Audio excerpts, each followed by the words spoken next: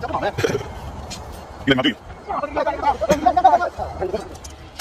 right, guys, we're going to jump right into this now. I did make a couple videos earlier this week. You can check those out down below. That kind of goes with this project here. Now, what we're doing here is building a retaining wall. It's about 35 feet long, 4 feet high, but we had to throw some piers in here. So this is what we call a pier and grade beam setup. So ideally, you'll pour the pier separate, you'll pour the grade beam separate, and you'll come back and pour the retaining wall separate. But we did everything here monolithic. So if you're in the San Francisco Bay Area and looking for this type of work, hit us up. All our information is below. Also, if you're in the Sacramento area, our information is below as well. So you want to make sure your team has experience doing this.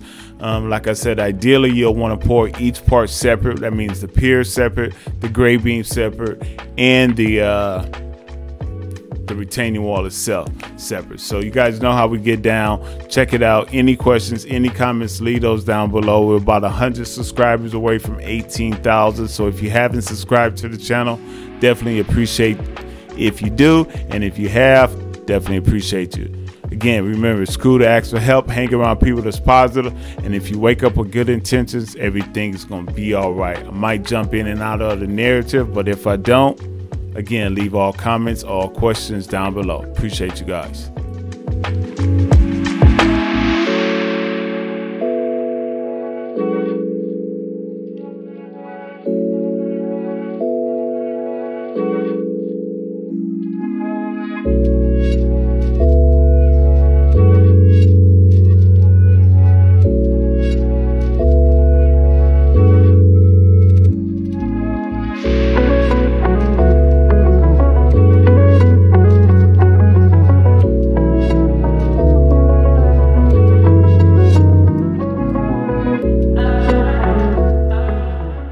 Alright guys, now if you want to check out a video of us putting these rebar cages together, I'll leave a couple videos down where we show the whole fabrication and how we do everything on site. Ideally, most guys will call in and get the rebar cages built, but for us, for some reason, Murphy Law, where if I order a 14-foot cage, I need a 16-foot cage. So we tend to do those on site. And like I said, you can check out the video how we go about putting them together. Now, as far as lifting them and putting them in place, anything about 14, 15 feet we can do with number 5 or number 6 rebar. Other than that, ideally we will use a bobcat or an excavator. So I just want to jump in here and tell you guys that. Again, appreciate you guys checking this out, and I'll leave those links down below. Appreciate it.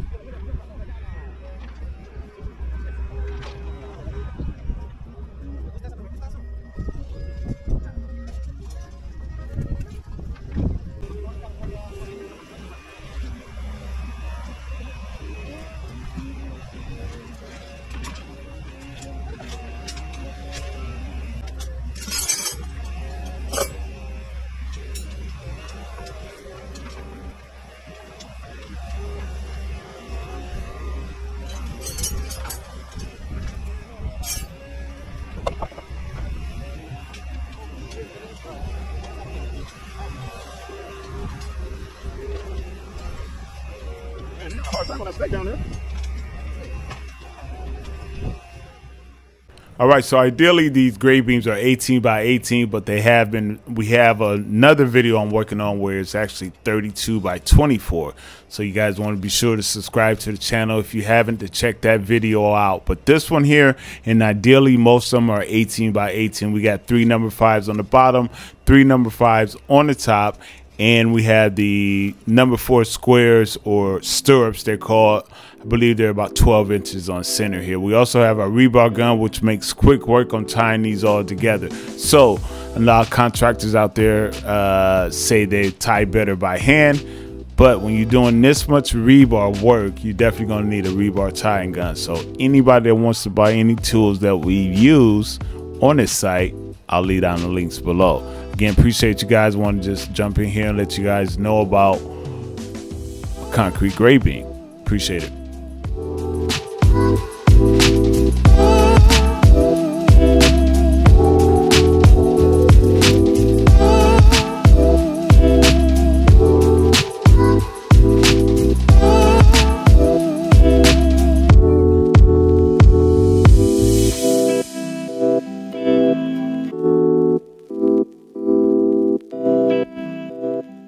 All right, so I get asked a lot, what holds the actual retaining wall together? So ideally, most of our retaining walls are 8 inches thick. So we use what they call a Simpson tie WT8. But on this grade beam, as you can see, we're installing, we're going to use a Simpson tie WT18. Now they go up as far as, I believe, WT32. So when you're putting these retaining walls together, you definitely want to make sure that you use these Simpson ties.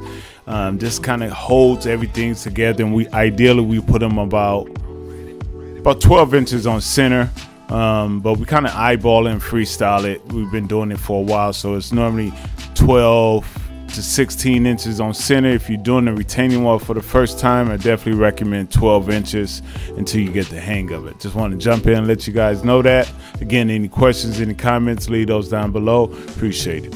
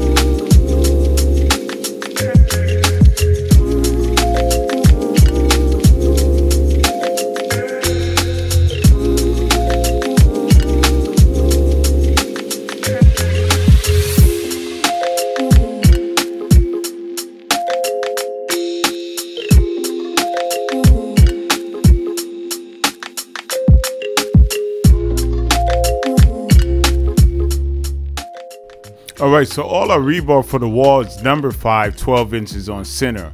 Our verticals go all the way down to the bottom of the grade beam, and it's tied into the grade beam as well. And also with the piers, we have 4 number 5s coming out of the pier. They go about 10 feet down, that's tied into the grade beam. So all this rebar is really locked in together. So this is one of the good things, well, one of the benefits if you can pour, which we try to do, is pour everything monolithic. Again, this is our first time really setting up and pouring a retaining wall, grade beam, and piers all at the same time. Like I said earlier in the video, ideally this will all be separate. It'll be 3 separate pours, but we kind of did it on this one. Well, we did do it on this one, and we got a couple other jobs that we're probably gonna go ahead and do it on as well. So you want to be experienced with this team, or have a team that really knows what you're doing. But if you're in the San Francisco Bay Area, Sacramento area, that team is us. So hit us up. All our information is down below. Appreciate you guys checking out the video. Any questions, any comments, leave those down below. And yeah, and I'll get back to you. I'm pretty quick on responding to the comments. Appreciate you guys. Continue checking out the video.